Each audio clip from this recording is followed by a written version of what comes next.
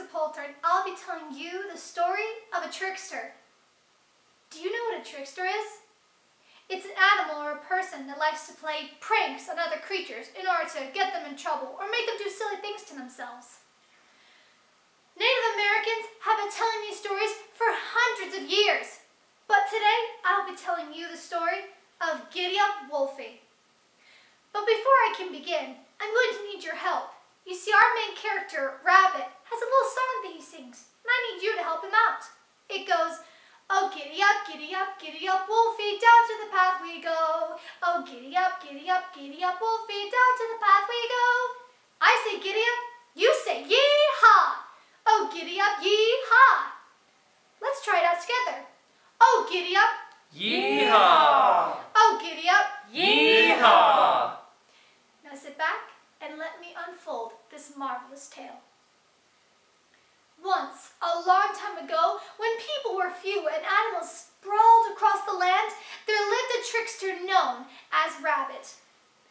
Now, in this particular tale, this is where Rabbit falls in love. But as the trickster that he is, he can't just fall in love with any ordinary girl. No. Rabbit fell in love with the beautiful she-wolf.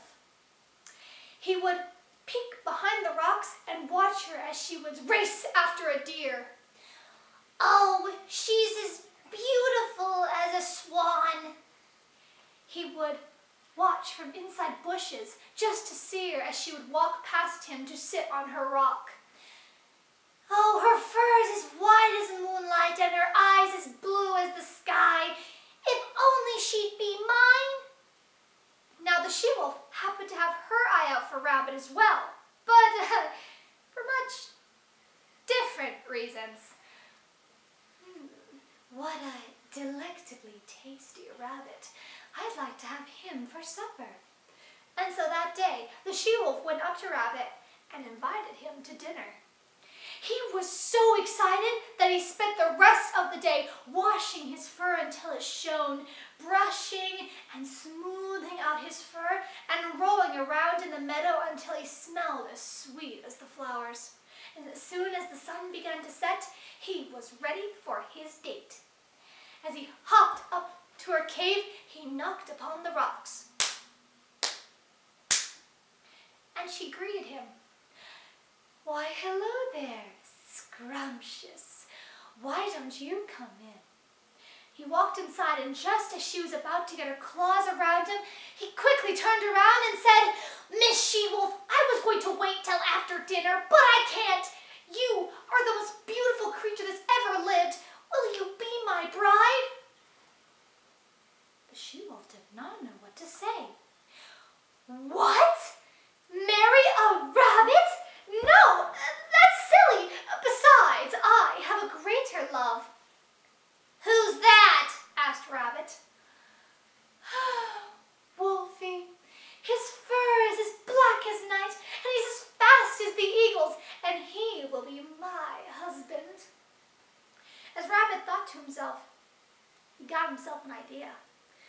That old fleabag? Let me tell you something. He may act all big and tough around you, but when you're not around, he does whatever I say. In fact, I can ride on his back like a horse and sing a little song. Oh, giddy up, Wolfie, down to the path we go. Oh, giddy up, Wolfie, down to the path we go. Oh, giddy up, yee-haw. Oh, giddy up, yee-haw. The she-wolf did not know what to say. No, that's impossible. Well, how do you know? Asked Rabbit. The she-wolf looked at Rabbit and said, if what you say is true, that must make you the cleverest animal of them all, and, well, you're kind of cute. Okay, if you can prove that what you say is the truth, I will get rid of Wolfie and make you my husband. If only he was here. Oh, that's him now. Rabbit? But Rabbit was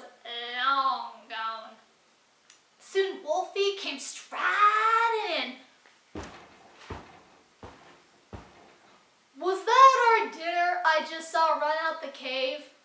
The she-wolf ran up to him and said, "Oh, Wolfie, you'll never believe what that rabbit has said now. He said that when I am not around, you do whatever he says, and that he can ride on you like a horse." What?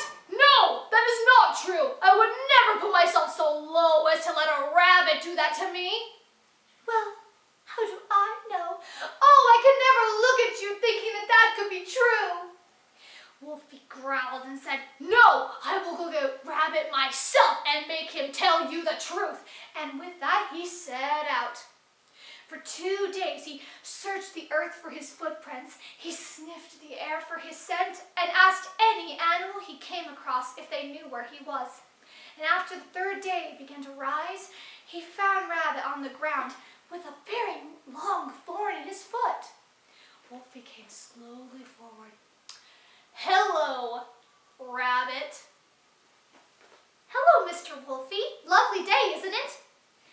"I've heard you've been saying some bad stuff about me to my girl, right?" "Who? Me? That's preposterous. I would never do that." "Listen up, Rabbit, and listen good.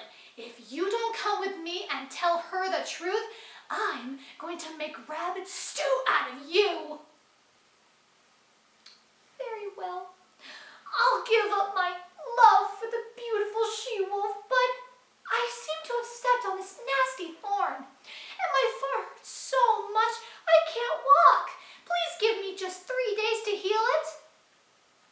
But Wolfie had been traveling for so long and was so ornery, tired, and angry, he said, "No, just climb on my back and I'll carry you there, but you're getting off as soon as we get there." "Okay," said Rabbit, and as he climbed onto Wolfie's back, without him knowing, slipped that thorn out of his foot and stuck it into his bushy tail. And so they set off. They went through the forest, crossed a meadow, and over a river, and just as they were approaching the she-wolf's cave, Rabbit secretly took out that thorn and pricked Wolfie as hard as he could. "Aye!" screamed Wolfie and jumped around trying to get that thorn out, but it was stuck in deep. The she-wolf came outside. She heard a strange noise. And what do you think she saw? None other than Rabbit riding Wolfie like a horse and singing, giddy up, Wolfie, down to the path we go. Oh, giddy up, Wolfie, down to the path we go. Oh, giddy up. Yeehaw! Oh, giddy up. Yeehaw! And for the first time in that she-wolf's life, she looked at Rabbit and fell madly in love. Oh, look at how majestically he rides that silly Wolfie, like a mighty warrior.